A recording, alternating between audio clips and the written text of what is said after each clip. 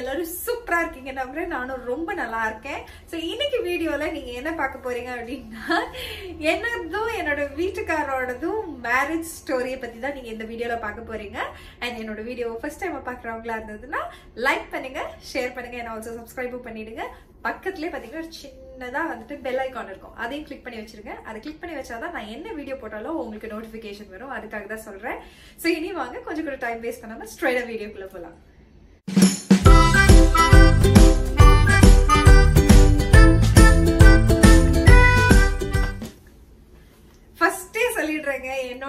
என்னோட வீட்டுக்காரரோடதும் வந்து arranged marriage தான். Purely arranged marriage. நிறைய பேர் வந்துட்டு என்ன நீங்க ஆந்திரான்னு சொல்றீங்க, உங்க வீட்டுக்காரர் நீங்க கோயம்புத்தூர்னு சொல்றீங்க, லவ் மேரேஜா அப்படின்னு நிறைய பேர் கேட்டுட்டு இருந்தீங்க. கண்டிப்பா இல்லை, எங்களது அரேஞ்ச்ட் மேரேஜ் தான். ஸோ எப்படி ஸ்டார்ட் பண்ணாங்க அப்படின்னா, நான் வந்து ஃபர்ஸ்ட் டிசிஎஸ்ல ஒர்க் பண்ணிட்டு இருந்தேன். அப்பயே வந்துட்டு ஆரம்பிச்சிட்டாங்க இந்த மாதிரி பொண்ணு பார்க்க ஆரம்பிச்சிட்டாங்க. நான் வந்துட்டு என்னோட யூஜி முடிச்சதும் டிசிஎஸ்ல ஒர்க் பண்ணிட்டு இருந்தேன். அப்போ ஆல்மோஸ்ட் ஒரு வருஷம் ஆகிறதுக்கு டைம் ஆகும்போது அவங்க வந்து பையன் பார்க்க ஆரம்பிச்சிடலாம் அப்படின்னு சொல்லிட்டு ஆரம்பிச்சாங்க. ஆரம்பிக்கும் போது பாத்தீங்கன்னா இந்த மேட்ரிமோனியல் வெப்சைட்ஸ் இருக்கும் இல்லைங்களா, அதுலதான் போட்டு வச்சிருந்தாங்க. நாங்க மலையாளிஸ்ங்கிறதுனால கொஞ்சம் மலையாளிஸா மாதிரியே தேடினாங்க, போட்டு வச்சிருந்தாங்க. அதுக்கப்புறமா நிறைய மேட்சஸ் வருது போகுது அப்படியே இருந்துட்டு இருந்துச்சு. ஸோ எங்களுக்கு பிடிச்சா அவங்களுக்கு பிடிக்கல, அவங்களுக்கு பிடிச்சா எங்களுக்கு பிடிக்கல, இப்படியே போயிட்டு இருந்தது. ஸோ எங்க அண்ணனும் அம்மாவும் வந்துட்டு ரொம்ப சீரியஸா பார்த்துட்டு ஏதாவது அவங்களுக்கு ரொம்ப பிடிச்சி ஏதாவது ஃபில்டர் பண்ணி சொல்லுவாங்க. அதே மாதிரி நானும் அந்த மாதிரி எல்லாம் கேட்டகரி வச்சு ஃபில்டர் பண்ணி சொல்லுவேன். அந்த மாதிரி எல்லாம் பார்த்துட்டு இருந்தோம். ஸோ ரொம்பவும் வந்துட்டு மேட்ரிமோனியல்ல தான் பார்த்துட்டு இருந்தோம். ஸோ அப்படியே ஒரு 6 மாசம் ஓடிடுச்சு. 6 மாசத்துக்கு அப்புறமா பாத்தீங்கன்னா ஆக்சுவலா எங்க மாமனாரோட பிறந்து வளர்ந்தது கேரளா. ஆனா எங்க மாமியார் பிறந்து வளர்ந்தது ஆந்திரா. ஆனா எங்க ஆந்திரால எல்லாம் வந்துட்டு எங்க மாமனார் எல்லாம் போய் சேர்ந்து ரொம்ப வருஷமா அவங்க அங்கதான் இருக்காங்க. ஏன்னா வந்துட்டு கவர்மெண்ட் ஜாப்ஸ் அது மாதிரி மாறி மாறி டிரான்ஸ்பர் ஆகி போய் அவங்க ஆந்திரால செட்டில் ஆகி அவங்க அப்படி ரொம்ப வருஷமா அங்கதான் இருக்காங்க. ஆனா எல்லாருமே மலையாளிஸ் தான், ஆனா வேற வேற ஊர்ல செட்டில் ஆனவங்க மாதிரி. சோ எங்க மாமனாரோட சொந்தக்காரங்க வீடும் என்னோட அம்மாவோட அண்ணன் வீடும் பக்கத்துல கேரளால. சோ அங்க பக்கத்துல இருக்கவும் வந்துட்டு ஒரு நாளைக்கு நாங்க எல்லாருமே வந்துட்டு இந்த மாதிரி கேரளா ட்ரிப் அடிச்சுட்டு இருந்தோம். எங்க சொந்தக்காரங்க வீட்டுக்கெல்லாம் போயிட்டு அப்படியே வந்துட்டு இருந்த டைம்ல வந்துட்டு எங்களோட சொந்தக்காரங்க எங்க அம்மாவோட அண்ணன் வீட்டுல நாங்க இருந்தப்ப அவரு சொல்றாரு, அவரும் அவங்க ஒய்ஃபும் சொல்லிட்டு இருந்தாங்க, இந்த மாதிரி ஒரு ஆந்திரால இருக்காங்க ஒரு ஃபேமிலி, இந்த மாதிரி பாத்துட்டு இருக்காங்க, பொண்ணு தேடிட்டு இருக்காங்க, அவங்க மலையாளிஸே தான் வேணும் அப்படின்னு சொல்லி பர்டிகுலரா பாத்துட்டு, ஆந்திராலயா இருந்தாலும் அவங்க மலையாளிஸ் தான் வேணும் அப்படின்னு பாத்துட்டு இருக்காங்க. நீயும் பாக்குறல்ல, வேணும்னு சொல்லி வைக்கிறேன் அப்படின்னு சொல்லி கொஞ்சம் விசாரணை எல்லாம் வந்து நடந்தது. அப்புறம் கொஞ்சம் இன்ஃபர்மேஷன் எல்லாம் கேட்டு தெரிஞ்சுக்கிட்டாங்க. சரி அப்படின்னு எல்லாம் சொல்லிட்டு ஒரு முக்கியமான ஃபேக்டர் என்ன இடிச்சிட்டு இருந்துச்சு அப்படின்னா எங்களோட ஹைட்டு. ஸோ நானும் அவரும் ஹைட்டு வந்துட்டு சேம் ஹைட்ல இருந்தோம். ஆனா என்னன்னு பாத்தீங்கன்னா வெறும் ஒரு 2 சென்டிமீட்டருக்கு நான் கம்மி, அவ்வளவுதான். மற்றபடி வந்து ஆல்மோஸ்ட் ஈக்குவல் ஹைட்ஸ் தான். ஸோ அவங்க கேட்டுட்டு இருந்தாங்க, ஹைட்ஸ் தான் வந்துட்டு பார்க்கணும் போல் இருக்குது, பாக்கி எல்லாமே வந்துட்டு பெர்ஃபெக்டா தான் இருக்கும் போல, இருந்தாலும் நான் விசாரிச்சுட்டு என்ன ஏதுன்னு இன்ஃபர்மேஷன் எல்லாம் வாங்கி சொல்றேன் அப்படின்னு சொல்லி முடிச்சுட்டு நாங்க அங்கிருந்து கிளம்பிட்டோம். அவ்வளவுதான். அதுக்கப்புறமா பார்த்தா நாங்க போட்டு வச்சிருந்த அந்த மேட்ரிமோனியிலேயே வந்துட்டு இவரோட ப்ரொஃபைலும் இருக்குதாமா, நீங்க போய் பாருங்க அப்படின்னு சொல்லவும் நாங்க அதுல போய் பார்க்க ஆரம்பிச்சோம். அப்ப வந்துட்டு இவர் வந்துட்டு அமெரிக்கால தான் இருக்காரு. ஸோ நாங்க நியூயார்க்ல இருந்திருக்காரு, அங்க இருந்தாரு, ஒர்க் பண்ணிட்டு இருந்தாரு. ஸோ இதெல்லாம் வந்துட்டு சரி ஓகே, எங்க வீட்டுல இருக்கவங்களுக்கும் பிடிச்சிருந்துச்சு மேட்ச், சரி உனக்கும் பிடிச்சிருக்கான்னு பாரு அப்படின்னாங்க. நானும் ஓகே அப்படின்னு சொல்லியிருந்தேன். ஆனா வந்துட்டு எங்க அம்மா வந்துட்டு சுத்தமா வந்துட்டு நாங்க அமெரிக்கா எல்லாம் பார்க்கவே இல்லை. நாங்க மோஸ்ட்லி வந்துட்டு பக்கத்துலயே இந்தியாவுக்குள்ள எங்கேயா இருந்தா கூட எங்க அம்மாவுக்கு பரவாயில்லையா இருந்தது. ஆனா வெளிநாடுகள் அப்படின்றது வந்து ஒரு யோசிச்சு கூட பார்க்காத ஒரு விஷயம். ஆனா எல்லாம் அமைஞ்சு இப்படியே பார்த்தே ஒரு வருஷம் நீண்டுருச்சு. எனக்கு பொண்ணு பார்க்க ஆரம்பிச்சு, ஐ மீன் பையன் பார்க்க ஆரம்பிச்சு. சரின்னு சொல்லிட்டு கடைசியில இவங்க ப்ரொபோசல் எல்லாருக்குமே பிடிச்சிருக்கும், சரி ஃபார்வர்ட் போலாம் அப்படின்ட்டு மாப்பிள்ள வந்துட்டு என்கிட்ட பேசணும்னு சொல்றாரு அப்படின்னாச்சு. சரி, ஏன்னா இது வரைக்கும் பேசுனது இல்லை, என்ன ஏதுன்னு 2 பேருமே வந்துட்டு அவருக்கு டக்குன்னு கிளம்பி வர்ற மாதிரியான நிலைமையிலே அவருக்கு இல்லை. அதனால சரி வீடியோ கால் பண்ணலாம் அப்படின்னு சொல்லிட்டு ஒரு நாளைக்கு அவருக்கு ஒர்க் முடிச்சுட்டு அவர் வீட்டுக்கு வந்ததுக்கு, அப்ப அவருக்கு ஈவினிங்க்கு மேல, அப்போ நமக்கு வந்துட்டு காலையில இந்தியாவில். அவன் நான் காலம்புரை எந்திரிச்சு கடை நல்லா குளிச்சு ரெடி ஆகி நல்லா ஒரு சுடிதாரெல்லாம் போட்டு மங்களகரமாக ரெடியாக அப்படியே வந்துட்டு உட்காந்துருந்தேன். பதட்டம் இருக்கு, உண்மையை சொல்லணும்னா பதட்டமா இருக்கு. ஐயோ ஃபர்ஸ்ட் டைம் இந்த மாதிரி ஒருத்தவங்கிட்ட எல்லாம் வீடியோ கால்லாம் பேசும்போது ஒரு மாதிரி டென்ஷனாவே இருந்தது. எனக்கு என்ன எப்படி பேசுறது என்ன சொல்றது அப்படின்னு தெரியல. பட் இருந்தாலும் ரொம்ப ஸ்மூத்தான கான்வர்சேஷன். எங்களுக்கே தெரியாம நாங்க 1.5 மணி நேரம் பேசியிருக்கோம் வீடியோல.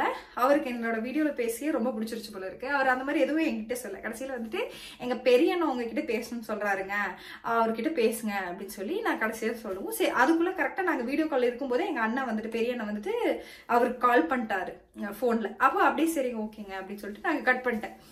அது முடிஞ்சதுக்கு அப்புறமா பார்த்தா எங்க அண்ணனும் அவங்க கிட்ட பேசிட்டு என்ன எதுனா தெரிஞ்சதுக்கு அப்புறமா அவருக்கு இன்ட்ரெஸ்டட் அப்படின்னு புரிஞ்சிருச்சு. ஓ பரவாயில்ல மாப்பிள்ளைக்கும் பிடிச்சிருக்குதாமா அப்படின்னு சொல்லிட்டு போன் வச்சதுக்கு அப்புறமா எங்க அண்ணன் எனக்கு கூப்பிட்டு சொன்னேன், அப்படி உனக்கு என்னடி பிடிச்சிருக்குதா, நீ என்ன எப்படி பேசும்போது என்ன ஃபீல் பண்ண, என்ன தோணுது உனக்கு ஏதாவது பர்சனலா இருக்குதுன்னா சொல்லு, ஒன்றும் பிரச்சனை இல்லை அப்படின்னு நிறைய கேட்டாரு. நான் சொன்னேன் எனக்கு ஃபர்ஸ்ட் ஒரு விஷயம் என்ன தெரியுங்களா, எனக்கு ரொம்ப பிடிச்ச விஷயம் இவர்கிட்ட ரொம்ப ரொம்ப ரொம்ப ரொம்ப ஹம்பிளா இருப்பாருங்க. ரொம்ப கிரவுண்டட் பர்சன். அதாவது நான் வந்து இப்படி ஒரு பர்சன், நான் எனக்கு இவ்வளவு தெரியும் அப்படி இப்படிங்கிற மாதிரி அந்த எந்த ஒரு ஆட்டிடியூடுமே என் வீட்டுக்காரர்கிட்ட பார்க்கவே முடியாது. அந்த ஒரு விஷயம் எனக்கு ரொம்ப ரொம்ப பிடிச்சிருந்துச்சு. அண்ட் என் வீட்டில் இருக்கவங்க எல்லாருக்கும் ஒரு நல்ல மனுஷன், நல்ல குடும்பம், அண்ட் ஆல்சோ நல்லா படிச்சிருந்தாரு. அதெல்லாம் பொறுத்து வச்சு பார்க்கும்போது எங்க வீட்டில் இருக்கவங்களுக்கும் ரொம்ப பிடிச்சிருந்துச்சு. சரி அப்போ ஃபார்வர்டா போகலாம் அப்படின்னு நினச்சி அப்படியே அது ஆல்மோஸ்ட் ஃபிக்ஸ் பண்ணிட்டோம். அவங்க அப்பா அம்மாவுக்கு ஃபோன் பண்ணி எங்கள் வீட்டில் இருக்கவங்கலாம் பேசி சரி முடிவு பண்ணிட்டோம். இவர் வந்துட்டு ஒரு டிசம்பர் மாசம் போல ஊருக்கு வந்தாரு. ஊருக்கு வரும்போது நிச்சயம் பண்ணிக்கலாம் அப்படின்னு. ஏன்னா டிசம்பர் மாசம் அவர் வரும்போது பாத்தீங்கன்னா நான் ஆல்ரெடி எம்பிஏக்கு ஜாயின் பண்ணிட்டேன். ஆக்சுவலா நான் எம்பிஏ படிக்கிறதுக்கு ஜாயின் பண்ணலாம் அப்படின்னு இருக்கிற டைம்ல தான் இந்த மேட்ச் ஃபிக்ஸ் ஆயிடுச்சு. கரெக்டா நான் எனக்கு பார்த்துட்டே இருக்கும்போது டைம் சும்மா வேஸ்டா போகுது, நான் ஒரு மாஸ்டர் டிகிரி முடிச்சே ஆகணும் அப்படின்னு நான் நினைச்சேன். கரெக்டா அப்பதான் ஒரு மாசம் முன்னாடி போயிட்டு எல்லாமே காசெல்லாம் கட்டி எல்லாமே ஃபிக்ஸ் பண்ணிட்டு வந்தேன். ஒரு மாசத்துக்கு அப்புறமா இது ஃபிக்ஸ் ஆயிடுச்சு. நான் மாமனார் மாமியார்ட்ட கேட்கிறேன், நான் இந்த மாதிரி ஆல்ரெடி ஃபிக்ஸ் பண்ணிட்டேன், நாங்க படிக்கவா அப்படின்னு கேட்டதுக்கு அவங்க சொல்றாங்க தாராளமா படி, எப்படி இருந்தாலும் நாளைக்கு கல்யாணம் நடக்க போறது ஒன்றும் கிடையாது, ஒன்றும் பிரச்சனை இல்லை, நீ படிக்காரமே அதுக்குள்ளேயே முடிஞ்சு போயிடும் அப்படின்னாங்க.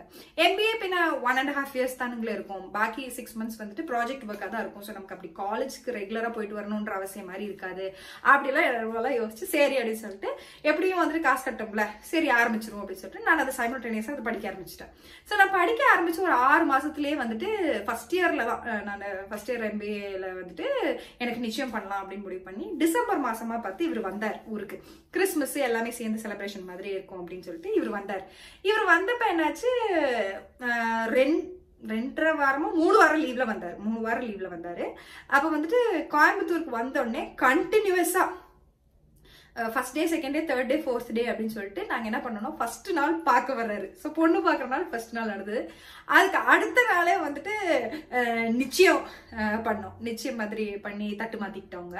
ஸோ எங்க இதுல நிச்சயம் அப்படின்னு சொல்லும்போது வந்துட்டு அவங்க வீட்டுல இருந்து கொஞ்சம் ரிலேஷன்ஸ் எல்லாருமே இங்க வந்து எங்க வீட்டுல கை நினைப்பாங்க, அதாவது சாப்பாடு அதை வச்சு அது நிச்சயம் அப்படிங்கிற மாதிரி. அதுக்கு அடுத்த நாளே என்ன பண்ணோம் அப்படின்னா தாலி வாங்குறதுக்கு, அதுக்கப்புறமா வந்துட்டு கல்யாண சாரி கட்டுறதுக்கு வாங்குறதுக்கு, ரிசப்ஷன் சாரீஸ் அதெல்லாம் செலக்ட் பண்றதுக்கு போகணும். ஸோ எப்படின்னா எங்க இதுல கல்யாணத்தப்ப நான் கட்டுற சாரி முடிச்ச ரிசப்ஷனுக்கு கட்டுற சாரி வந்துட்டு மாப்பிள்ளை வீட்டுல இருந்து வாங்கி கொடுக்கணும். ஸோ அதனால அதுக்கு வாங்குறதுக்கு 3வது நாளே போயிட்டோம். அதை முடிச்சுட்டு 4வது நாள் அவங்க ஆந்திரா போயிட்டாங்க. ஸோ இது எனக்கு எல்லாமே வந்து first day, second day, third day அப்படின்னு 3மே லைனா நடந்துச்சு, முடிஞ்சிருச்சு. அதுக்கப்புறமா ஆந்திராக்கு அவங்களும் போயிட்டாங்க. அதுல இருந்து ஒரே வாரத்துல நாங்களும் அங்க போய் கை நினைக்கணும். ஆக்சுவலா பொண்ணு போக கூடாதுதான், ஆனா நாங்க வந்துட்டு இப்பெல்லாம் நிறைய பேர் போறாங்க மாப்பிள்ளை வீட்டுக்கு முன்னாடியே கூட. ஒரு நல்ல நாளாவே பார்த்து நாங்க எல்லாருமே சேர்ந்து ஆந்திராக்கு ஃபர்ஸ்ட் டைமா போனோம். எனக்கு வந்துட்டு ஆந்திரா எப்படி இருக்குமோ, எனக்கு என்ன ஏதுன்னு அந்த ஒரு டென்ஷன் எங்க எல்லாருக்குமே இருந்தது. இருந்தாலும் நான் வந்துட்டு ஆந்திரால போய் இருக்க போறது இல்ல, அமெரிக்கால தான் போய் செட்டில் ஆக போறோம். இருந்தாலும் எப்போவாவது வந்துட்டு போறதுனாலும் பரவாயில்ல, மலையாளிஸ் தான் அப்படிங்கிற மாதிரி எல்லாம் பார்த்தனால பிள்ளைக்கு வந்து பயமோ இல்லாட்டினா வந்துட்டு அந்த அளவுக்கு டென்ஷன் எதுவும் இருக்காது, பரவாயில்ல அப்படின்னு எல்லாம் நினைச்சு என்னென்னமோ எல்லாம் யோசிச்சாங்க என் வீட்டுல. யோசிச்சுட்டு அதுக்கப்புறம் சரி ஆந்திராவா இருந்தா என்ன பரவாயில்ல, நல்ல குடும்பமா இருக்கு, வேற என்ன வேணும் அப்படின்லாம் யோசிச்சுதான் இது பண்ணோம். ஆந்திராவுக்கு ஃபர்ஸ்ட் டைமா போய் இறங்கி ஏர்போர்ட்ல இறங்கும் போது இவர் ஒரு ரோஸ் வச்சுட்டு எல்லாம் இப்படி கொண்டு வந்து எனக்கு கொடுத்து பயங்கரமா சர்ப்ரைஸ் எல்லாம் பண்ணி ஒரு கிஃப்ட் எல்லாம் அங்க கொடுத்துட்டு அதுக்கப்புறமா வந்துட்டு நாங்க எல்லாருமே கார்ல ஏறி போனோம். போயிட்டு வீட்டுக்கு போனால் அங்கே வந்துட்டு நிச்சயம். ஸோ அங்கேயும் ஒரு நிச்சயம் மாதிரி பண்ணுவோம். ஸோ தட்டு மாத்துறது மாதிரி ஒரு கன்ஃபர்மேஷன் அங்கே அவங்க வீட்லேயும் நடக்கும். அதெல்லாம் வந்துட்டு பண்ணி அங்கே வந்து சர்ச்லேயே வந்துட்டு மாஸ் மாதிரி வச்சுக்கிட்டோம். அந்த மாதிரி சர்ச்சில் வச்சு மாஸ்லாம் பண்ணி அந்த மாதிரி நிச்சயமும் பண்ணிட்டேன். இங்கேயும் அதே மாதிரி கோயம்புத்தூர்லேயும் வந்துட்டு சர்ச் எல்லாம் வச்சு அது மாதிரி பண்ணோம். அப்புறம் அதெல்லாம் முடிச்சதுக்கு அப்புறமா அங்கே 2 நாள் தான் இருந்தோம். ஃபர்ஸ்ட் டே போனோம், செகண்ட் டே அங்கே இருந்துட்டு அன்னைக்கே ஃப்ளைட் ஏறி வந்துட்டோம். மனசே இல்லைங்க. ஏன்னா வந்துட்டு அதுக்கப்புறமா நான் அவரை மீட் பண்ண போறதில்ல. அதுக்கப்புறமா அவர் ஒரு 10-12 நாள் அங்கதான் இருக்காரு அப்படின்னாலும் எங்களால மீட் பண்ண முடியாது. ஏன்னா நான் கோயம்புத்தூர் வந்துருவேன், அவர் ஆந்திரால தான். இந்த ஒரு நாள் மட்டும்தான் நாங்க பார்த்ததோட சரி. அப்புறமா அவர் கிளம்பி போயிடுவார் இல்லையா. அதனால எனக்கு அங்க ஆந்திரால இருந்து வர்றதுக்கு மனசே இல்லை. ஏர்போர்ட்ல அழுதுகிட்டே இருந்தேன். எனக்கு அது ஞாபகம் இருக்கு. நான் அழுது புரண்டுட்டு இருந்ததெல்லாம் அழுது சொல்லிட்டே இருக்குது. எனக்கு மிஸ் பண்ணுவேன் அவரு அப்படின்னு எனக்கு நல்லா தெரியும். அதனால பயங்கர சங்கடம். ஆக்சுவலா இந்த நிச்சயம் இதெல்லாம் பண்றதுக்கு முன்னாடியே நாங்க வந்து போன் பேச ஆரம்பிச்சிட்டோம். விடிய போன் பேசுற கதை தான். என்ன சொல்றது, அவர் வந்துட்டு கரெக்டா ஒரு நாள் கூப்பிட்டு இருந்தாரு. பிகினிங்கெல்லாம் வந்துட்டு ஒரு கொஞ்ச நேரம் பேசி வச்சோம்னா அது போய் எங்களுக்கே தெரியாம டைம் ஜாஸ்தியாயி விடிய பேசணும். நான் ஒரு வேலை முடிச்சுட்டு வர வரைக்கும் எனக்கு இங்க டென்ஷனாவே இருக்கும். வீட்டுக்கு வந்துட்டாரான்னு தெரியலையே, வீட்டுக்கு வந்துட்டாரானா தெரியலையே அப்படின்னு. இவர் வந்து வேலை கண்ணியம் கட்டுப்பாடுன்னு இருப்பாரா. அதனால வேலையில இருக்கும்போது மெசேஜ் அந்த மாதிரி எதுவுமே இருக்காது. இவர் வீட்டுக்கு வந்துட்டாரு அப்படின்னா தான் அந்த போன் எடுத்துட்டு மெசேஜ் பண்ணுவாரு. இல்லாட்டா ஆஃபீஸ் முடிச்சதுமே மெசேஜ் பண்ணுவாரு. முடிஞ்சுமா, வேலை முடிஞ்சு, நான் இப்ப வீட்டுக்கு கிளம்புறேன் அப்படின்பாரு.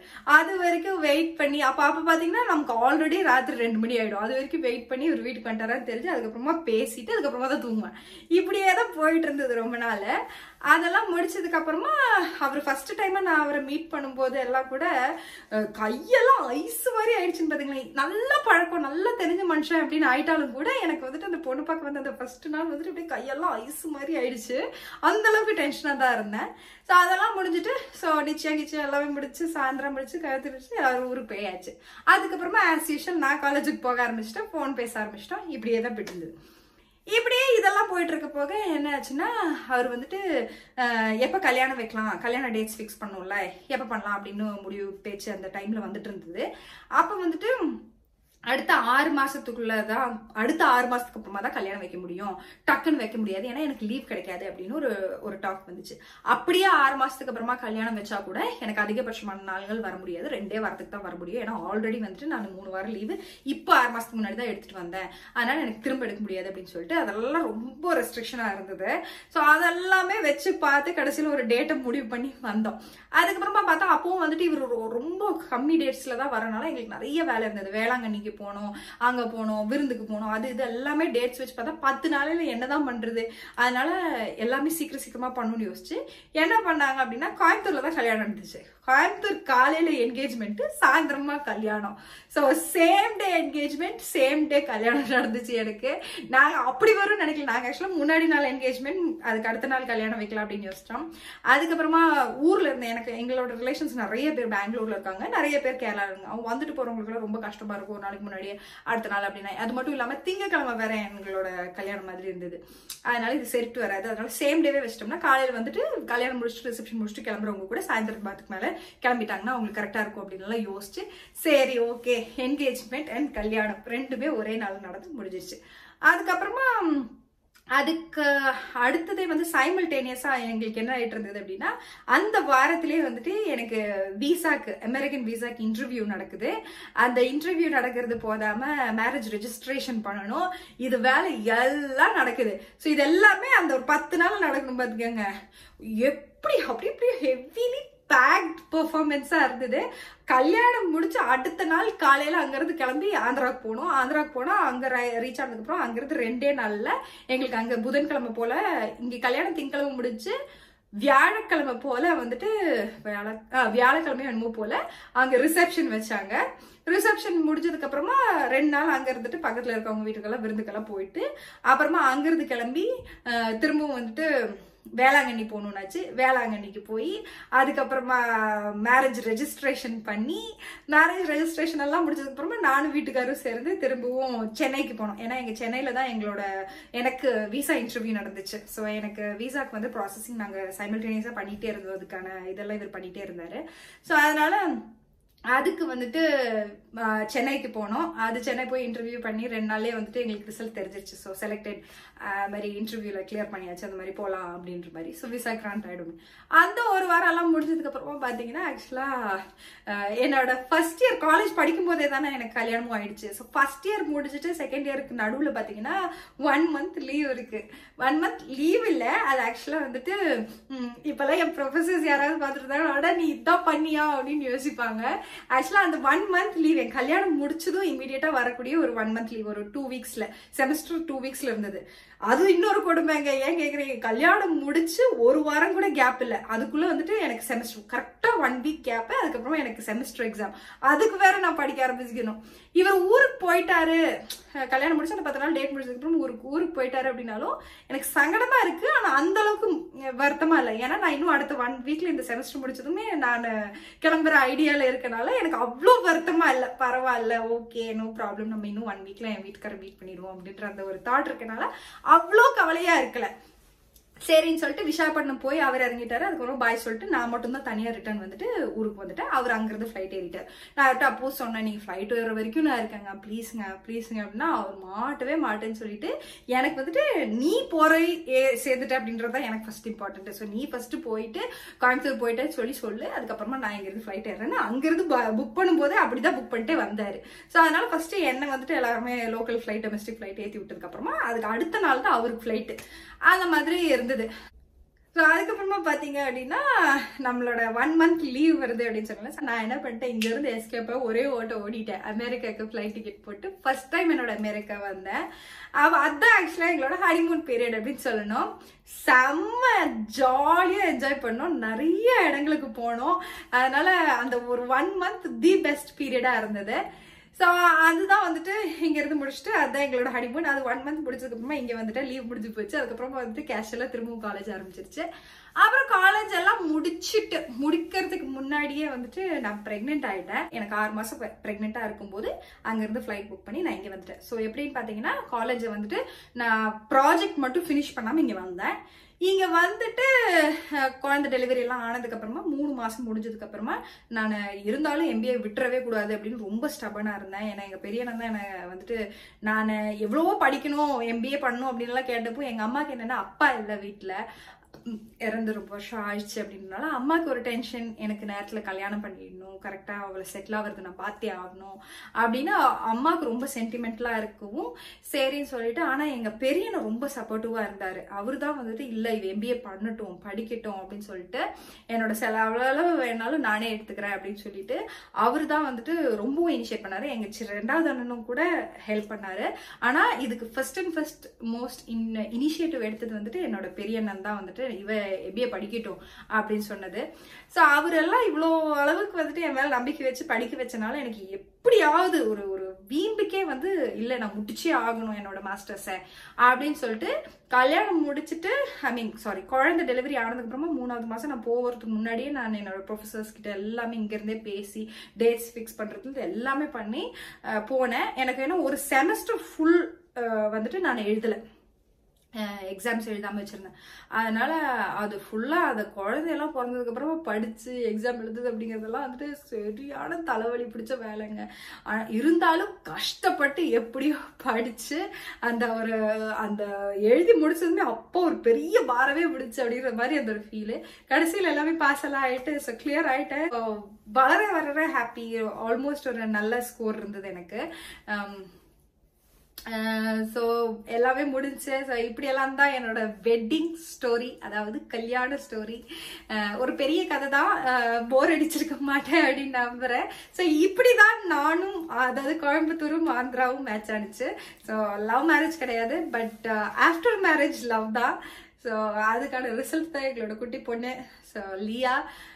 ஸோ உங்க எல்லாருக்கும் இந்த வீடியோ பிடிச்சிருந்துச்சு அப்படின்னா லைக் பண்ணுங்க, ஷேர் பண்ணுங்க, and also சப்ஸ்கிரைப் பண்ணிடுங்க. Bye bye.